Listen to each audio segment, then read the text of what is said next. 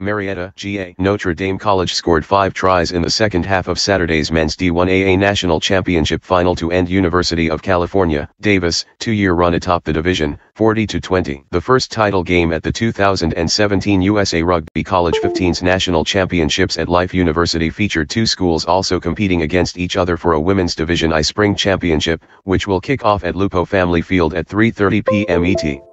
The tournament is being broadcast live on the Rugby channel. Davis enjoyed possession through the first 20 minutes as the Falcons found themselves on the wrong side of the match officials' whistle for ill-disciplined play and sloppy ball handling. An attempted 4th-minute clearance in front of his own post saw fullback and eventual most valuable player Marcus Tupula kick straight into teammates at the gain line for an offside call. Aggies fly half Joshua Farnsworth made no mistake from in front for an early 3-0 lead. Farnsworth doubled the lead midway through the half as Davis kept the ball in the attacking part of the field. Lengthy defensive stance led to a diving over penalty around midfield a few minutes later, giving the referee no choice but to send Notre Dame lock Matthew Smith to the bin for 10 minutes. Those 10 minutes were the best of the half for the Falcons, however, and a 35th-minute try to inside center Zach Foro put them ahead, 7-6. They killed off the remaining time on Smith's inning and took the slim advantage into the break. A more even-keeled opening 10 minutes of the second half gave Notre Dame some momentum, passing the ball in contact and otherwise for the type of running rugby that knocked off several D1A rugby teams this season. After an initial foray behind the 22 was turned over in the 51st minute, prop Khalid Williams dummied and fended a defender for an offload to fly half Corey Graham. After stepping 2 defenders, he popped the ball out to Foro at the try line for the center's second try of the game and a 14-6 lead. Farnsworth was unable to send a 57th-minute penalty through the uprights to draw within an unconverted try, and Notre Dame ensured the Aggies would not get closer without its say-so with a try 3 minutes later. Smith broke a tackle to pass the 22 and Tupula sent a skip pass in contact out to Charles Wynn along the touch line. The wing kept out of one tackle and beat the final defender to extend the Falcons' lead to 19-6. Despite Enoch Raikkotroka finishing off an attack in the 67th minute to bring the Aggies closer at 19-13, Davis' leisurely play from a deep Notre Dame kick saw a looping pass intercepted by R. O'Neal Reynolds for a 69th-minute try. A well-worked break from the ensuing restart found the ball in Tupula's hands in stride, and the fullback accelerated past the defenders along the touch line to dot down, 33-13. A kick outside the Notre Dame 22 sailed directly into touch for a useful Davis lineout. Though they lost the ball forward on the wing with space ahead, an advantage was being played to the Aggies,